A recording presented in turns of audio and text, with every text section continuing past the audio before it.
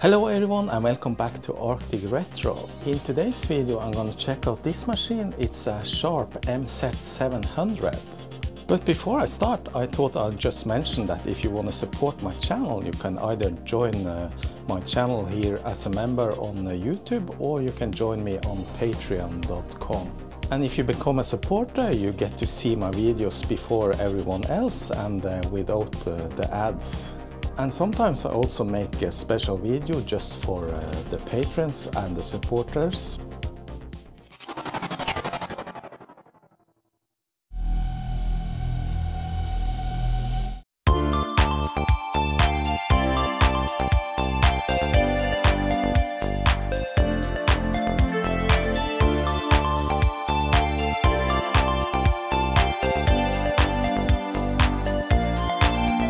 Alright, this is the machine I'm gonna check out today, and it is a Sharp MZ-700 personal computer. And as you can see, it has probably seen better days. It is quite dirty. There's actually a printer or a plotter in this machine built in. It has some broken off paper holder, missing the lid. And yeah, while the cassette player seems to be okay, it seems to be very dirty inside. With the machine I also got this book, Peeking and Poking, the Sharp, and of course some software, yeah, some games, and I even got a bunch of cassette tapes here, so yeah, this will be interesting to check out. So I got this machine a while back. It has been sitting on my shelf for a long time now, and now it was its turn to get some treatment. I have powered it on once before and it did turn on, but I'm not sure about the conditions otherwise. It has a built-in power supply that has RIFA filter caps that can blow up when they are this old, so need to take a look at that. Otherwise, I will do some cleaning restoration work on this and yeah, basically test it out, see if we can run some games and what else we can do with it. Alright, let's take a little walkthrough about the exterior of the machine, and yeah, it seems to have a very nice keyboard, colorful, built-in cassette player, as I said, plotter. This has some small pens. I know it's possible to get new pens for it, but I couldn't find it right away. I haven't really searched a lot, but I'll check out that. And if you take a look at the side, the case is not damaged. If you take a look at the back, it has quite a selection of connections. This is a RF out, and this is a video out, composite video. It has a external cassette, a read and write. It has a joystick 1 and 2. It has an I/O bus and a printer connection. These are blinded off. This is a volume control, a reset button there. This is for grounding the machine. I have never seen that before. And it also in fact has RGB output. The joystick ports are very simple, just these pins that sticks out, and you use connectors like this. The underside, there's nothing to note, just a label here. Here it says MZ-731 and just a serial number, made in Japan. I have hooked up the machine to my TV and I think I'll take a chance here. I'm gonna turn it on and see if it powers on, and hopefully there won't be any magic smoke.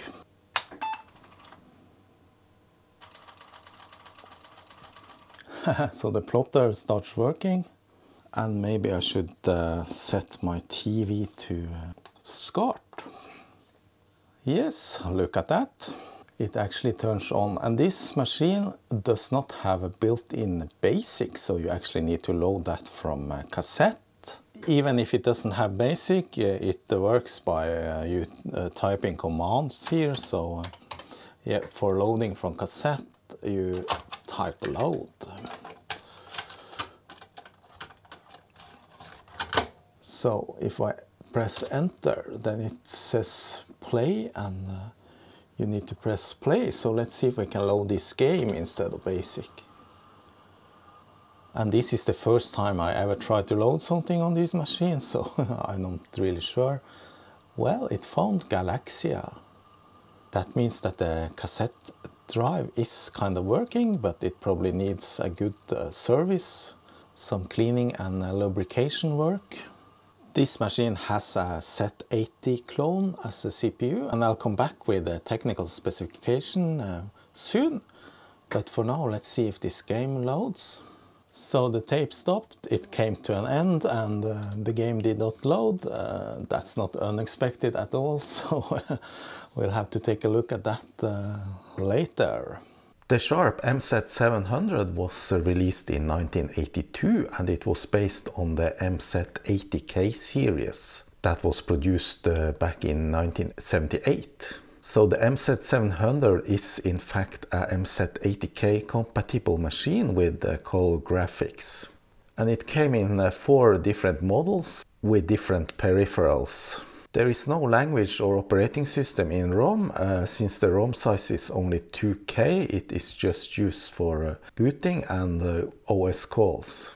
The CPU is a Sharp LH0080, which is a Z80 compatible CPU running at 4 MHz. It has 64 kilobytes of RAM, 2 kilobytes of video RAM, and 2 kilobytes of ROM. Graphical wise, this machine is not very powerful, and because of that it had some rather poor games. It can only support text mode and a kind of graphics mode with 50x80 characters in 8 colors, and it just has a simple 1-channel 3 octaves sound chip. So I was thinking maybe it can calculate something, but it doesn't seem to be able to. But it has a print command, so if I type print 10, it actually prints it on the plotter. Let's try again.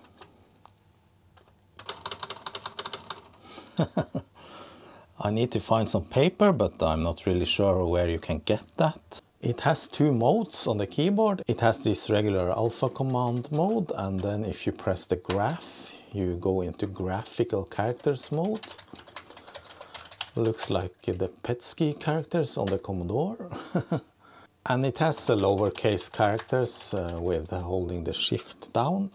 Besides load and save and print, there's actually not many other commands you can do, but you can, for example, modify the memory if you want to do that directly by the M command, and then you can enter an address. And now you're into editing mode, and you can type hexadecimal values. And if you have typed in a small machine code program like that, you can actually jump to that by the J command. Let's jump to 1000, it will probably crash then. Yeah. Alrighty, I think that was about it for the demonstration of this machine this far. Now let's take this machine, open it up and tear it apart and do some restoration work.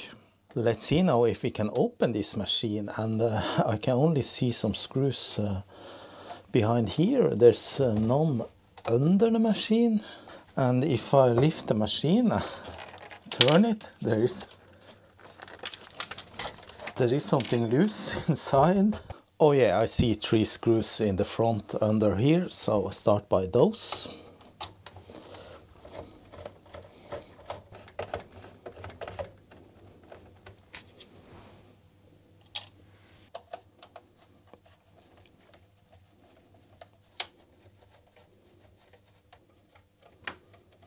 I have no idea how you take this apart, but now this is loose at least.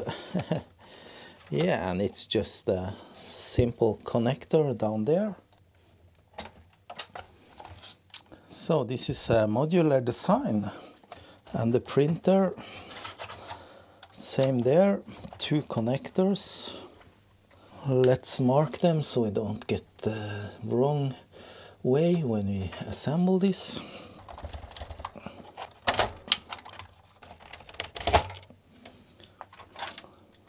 Then we have a couple of screws here. All the screws this far is the same size, so that's good. This part is not possible to take off, but now I think it's just clipped in here, so.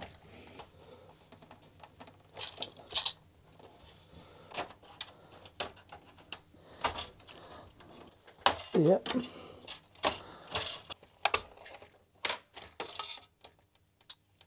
Okay. That was it. And that revealed the motherboard. The keyboard is has this large connector in front. Not really sure what the type of connector that is. Yeah, I think you just pull it out. Yeah. And 2 ground wires. Alright, here we see the motherboard in all its glory, and yeah, looks quite neat. There's a couple of switches, printer switch and tape switch. There's the Sharp Z80 clone, and there is a custom chip. It says Sharp MZ-700, and I looked it up, and it is the memory controller and the CRT controller in one chip.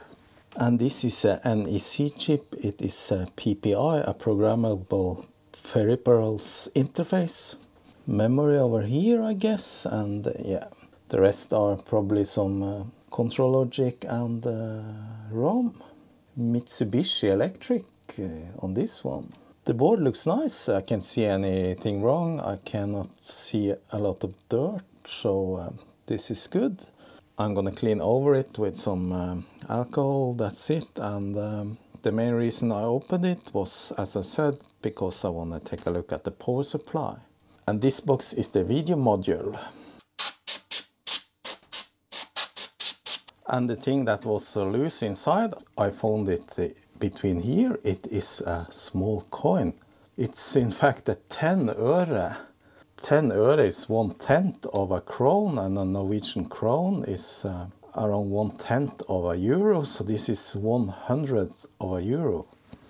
And these coins don't exist in Norway anymore. These were gone many years ago, I think like 30 years ago. And I actually have a little collection of coins, so this goes into that. It's hard to see, but I think it says 1960 something. So this is quite old then, older than me in fact. Alright, so I'm gonna remove the power supply, and there's a few screws on the sides.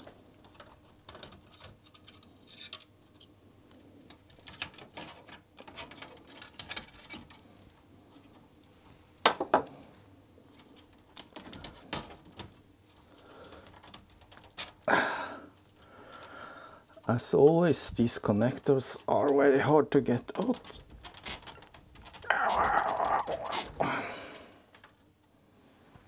Then I'm gonna remove the motherboard just to get it out and be able to clean the whole case and thing.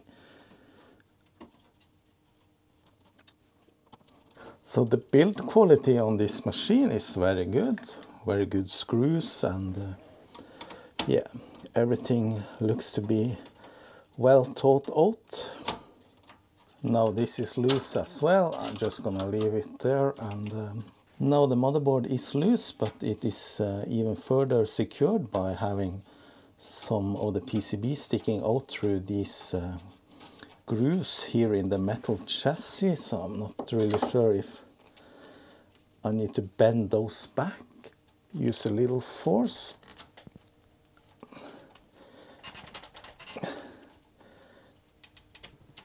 Yeah, I think that's it. All right, it's out. Okay, so there's a little bit of dust. Just blow it away.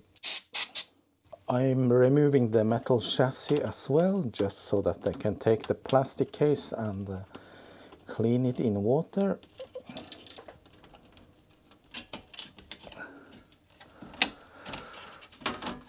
Okay, there you have it, one Sharp MZ-700 taken apart, and now I'm gonna clean the plastics. Let's take a look at this power supply then. Gonna open it up. It has a couple of screws.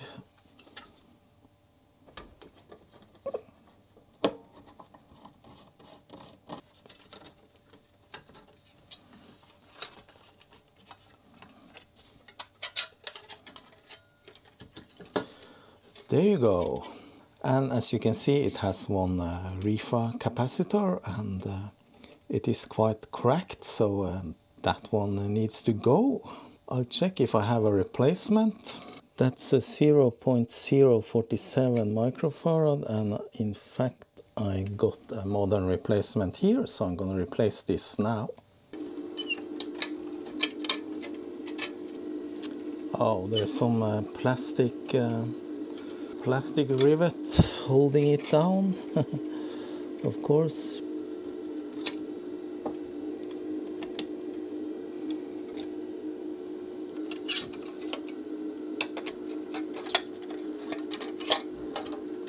It's this then. Use my desoldering station for that.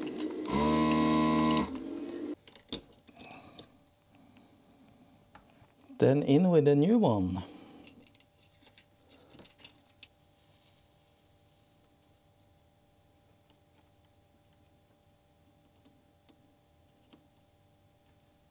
So that was quick and easy.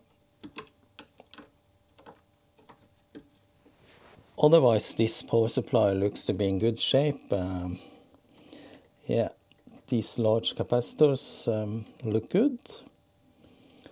Not budging, so yeah, probably can last a while more.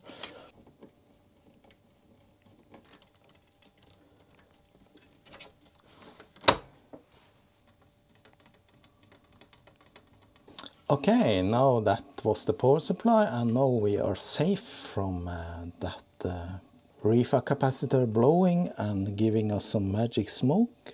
The motherboard looks okay, but I'm just giving it a little bit of a cleaning with some alcohol just while I'm at it.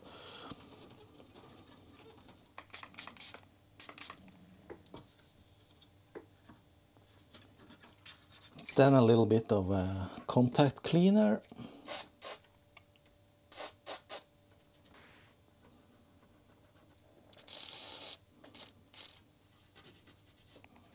While I have the board out, I was thinking maybe I should replace the few electrolytes on the motherboard. There's just 2, 4, 6, 8, 9, if I have the correct values. Okay, then next up is the cassette module, and I'm gonna open it up just to clean it and lubricate a little bit.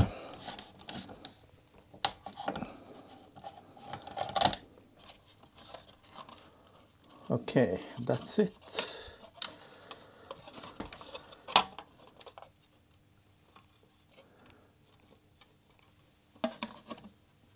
Yeah, it looks alright inside. A little dust and dirt, but that's mostly on the other side, I guess.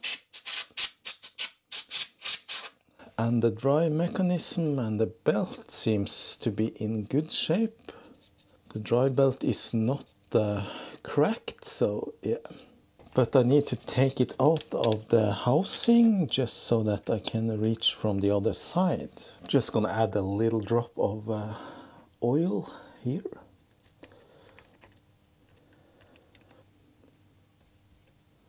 So I think these are the screws that holds it to the case.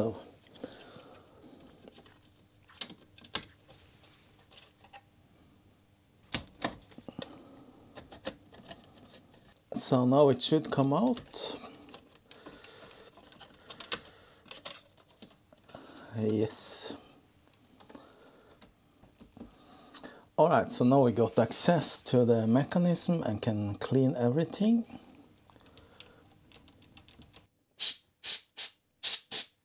Doesn't look too bad actually, so yeah, just gonna use a good amount of alcohol and then clean everything.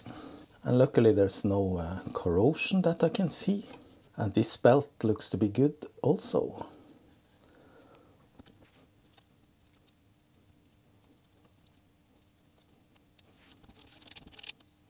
Yeah, I think it's clean now, except for the heads. Clean those.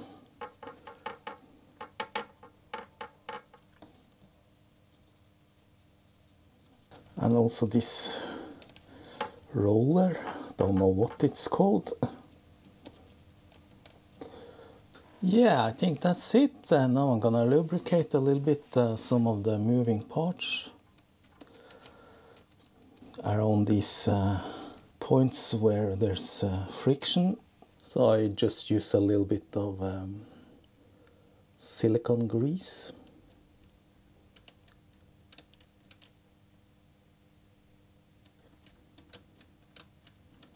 Yeah, I think that's it for the cleaning. Just gonna assemble it again and over to the next item.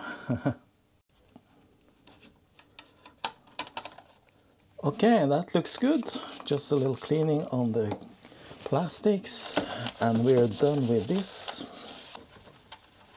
Next is this plotter, and as you can see here are some small pens in a holder, and they have different colors. This one has blue, marked with blue, this one yellow, and this one red.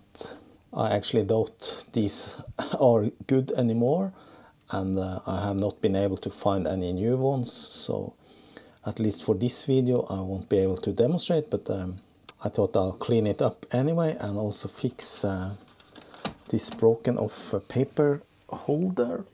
I actually got the part here, so I'm gonna just try and glue it on.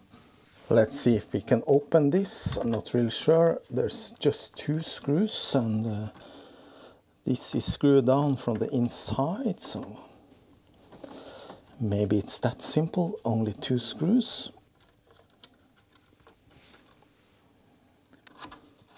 Yeah, it was that simple. Okay, so that's the whole mechanism. Looks rather simple. So I'm not gonna do much here, just try and clean up any dust, and yeah, that's it.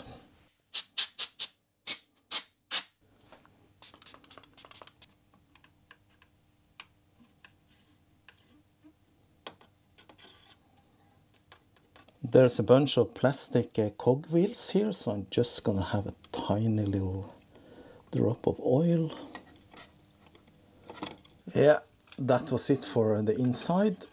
There's some rust there actually, so I'm gonna take that away with some WD-40.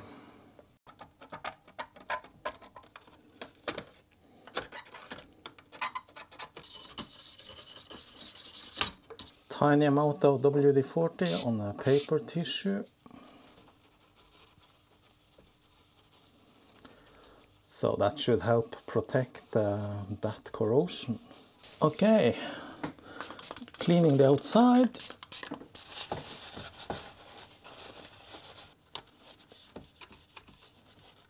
Last thing to do is to glue on this paper holder. The last part to take a look at is the keyboard, of course, and while it's not very dirty, I can see a lot of dirt and dust under the keys, and I don't like dirty keyboards, so I need to clean this. Yeah, that's the same, actually exactly the same mechanism as on the Commodore 64 keyboards. I don't know if you can see this, but it has this plus shaped plunger and a spring around, so yeah, familiar type. These smaller F keys has some smaller springs, and the spacebar has a larger spring, so I keep that separate. Spacebar also has this metal support. Looks exactly the same as on the Commodore 64. Alright, keyboard looks okay, a lot of dust. I'm gonna clean it up and clean all the keys. The keyboard has been cleaned and I'm ready to assemble it. Luckily this keyboard was not yellowed, so all the keys looks very nice and yeah, all cleaned up. Start with the spacebar.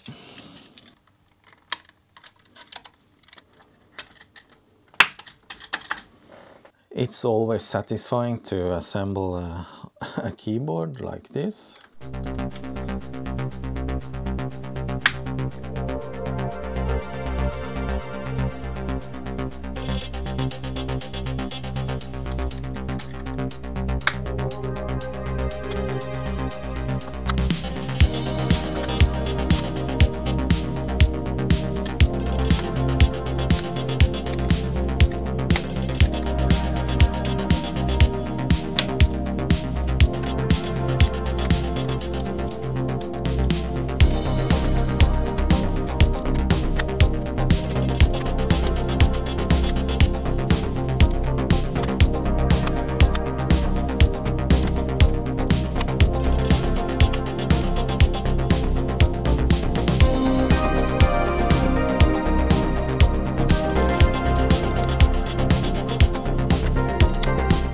The keyboard is complete and it looks very nice. This is a very good looking keyboard, in fact. A lot of similarities with the C64 keyboards. Oh, I almost forgot. I was planning to recap the board and I've written down all the caps. I think I have all the values. Let's take a look in this big box of capacitors. I found all the caps and I'm just quickly gonna replace all the electrolytes with these new ones. Not that it's strictly necessary, but you never know when these start to fail, and yeah, while I'm at it I can just simply replace them anyway.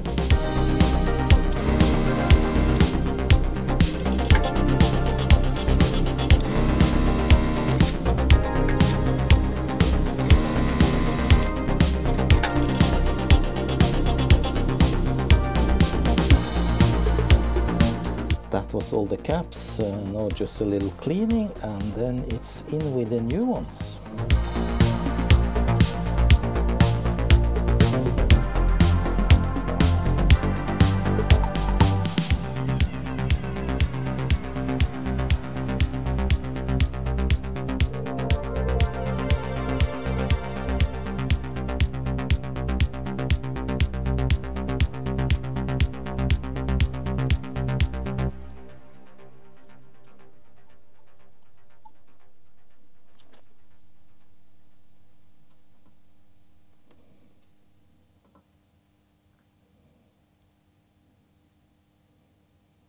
That was the caps, and yeah, looking good.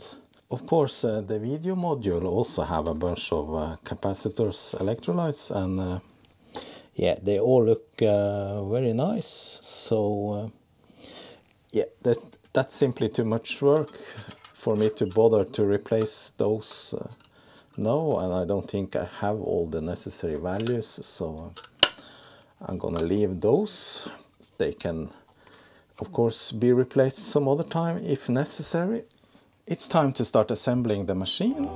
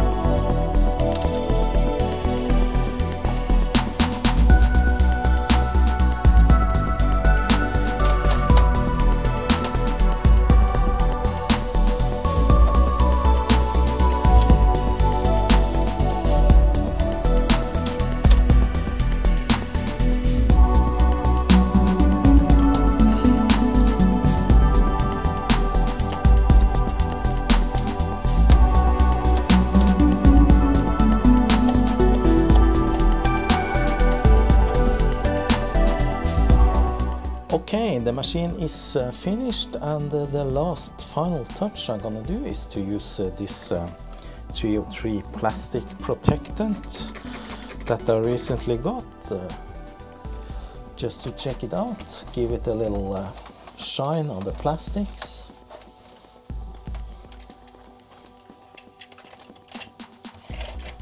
Unfortunately, I cannot find the cover for the plotter. I have searched around and I can't find any 3D models either, so I either have to design one myself, or I'm gonna look for the cover. I'm ready to test. Exciting. Does it still work? Yes, it does. Actually, I had an issue with the keyboard when I pulled out the connector for the keyboard. Some of the teeth of the contact was bent out because they grip on the flat cable. So some of the keys didn't work after I inserted the cable again, but I fixed that, and now the keyboard should be working just fine. So just be aware of that if you ever take out the keyboard from this machine. Well, let's see if we can load something from tape. I have this Norwegian adventure game. It actually it's in Norwegian, so okay. It says Ace Racer on that tape, so that is maybe not the the game after all, but I'm gonna test it. So let's check. You actually don't need to type load, it's enough with an L.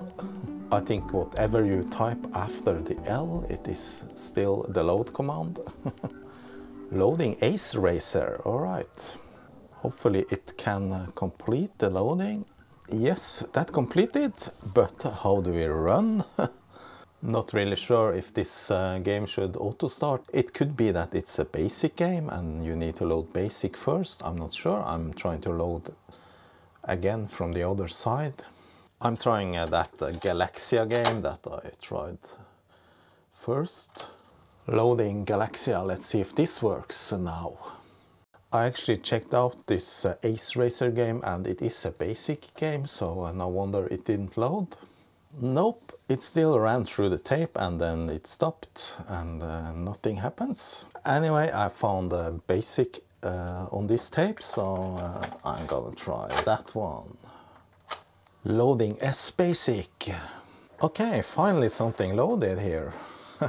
So, basic interpreter, copyright 1983 by Sharp, 36,439 bytes free. Okay, let's make a little program.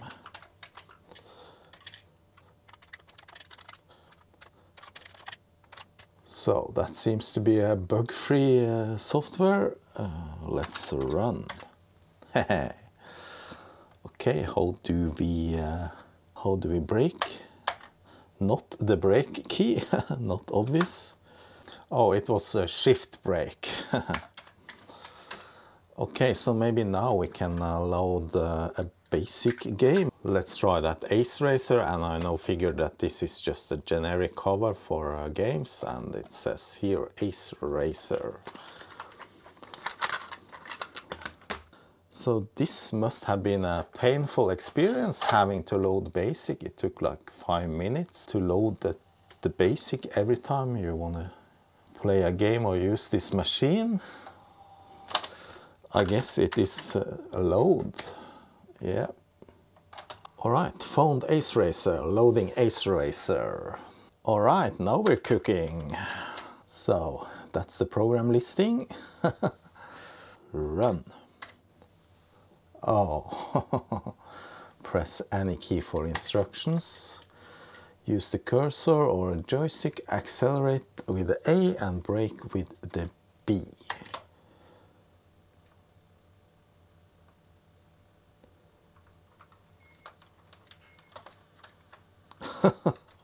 Oops, I crashed. 4 cars left. So you are driving downwards. Okay, that was not a good game. So I realized I had the white balance completely off on the camera. This is how it's supposed to look. So testing this one, it says 10th place for MZ-700. Alright, so now I try to load that game, battle game from the monitor program, not from basic, and it actually shows a loading screen here. Please wait. Alright, look at that. Battle game. Push S to start. Oops. So this is obviously a two-player game.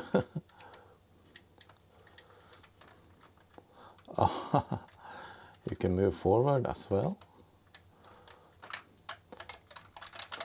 And the other guy, yeah.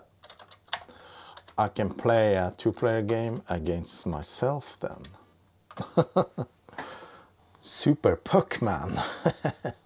Look at that. It's a Pac-Man clone.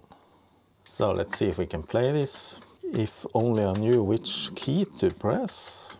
Alright, the final thing I want to test is in fact Pascal. I found a cassette with Pascal, and since I used to be a Pascal programmer back in the day, it might be interesting to see Pascal on this machine.